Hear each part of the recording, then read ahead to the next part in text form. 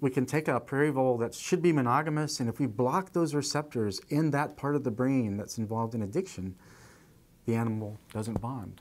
Or we can take a species that normally should never bond and take the gene for the receptor, put it in a virus, and put it into that brain area, that reward brain area of the non-monogamous species, and suddenly they are able to form bonds. We draw these little squares. We say if they're in this box together, they are probably, like here you can see these two guys are interacting. So this is the receptor autoradiography in prairie voles.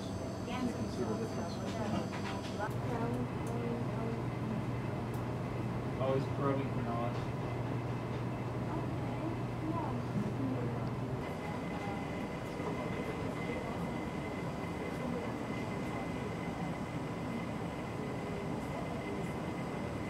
So this is a prairie vole brain that we're going to be able to slice very thin, looking at these brain areas that we know are involved in pair bonding, and actually see which neurons were activated during the pair bond process. A hard drive and seeing if that's a possibility because of this data, and it's not fitting on flash drives.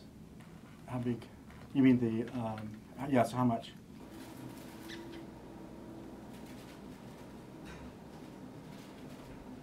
Oh, she's going to go get that one and bring them all to the nest. So there she just collected them all.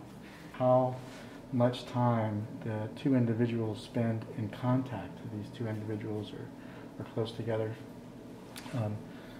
over a 3-hour period. So we have here a family of prairie voles. These pups are about a week old. And you can see that as the mother walks around, the pups are actually attached to the mother. They have a milk tooth that they use to actually attach. She can get them off if she needs to.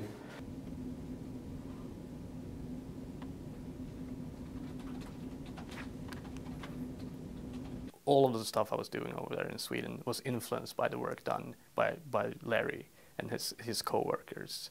So the genes that he's been able to identify in voles that have a huge influence on pair bonding behavior, we investigated in humans to see if variation in those genes influence people's propensity to engage in pair bonded relationships, basically.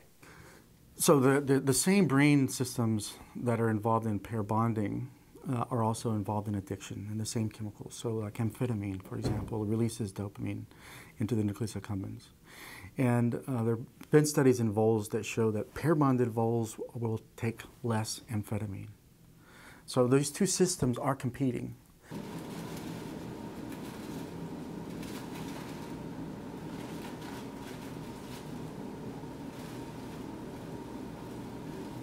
What bonding is the brains connecting together pleasure with the individual that they're with when they're having the pleasure.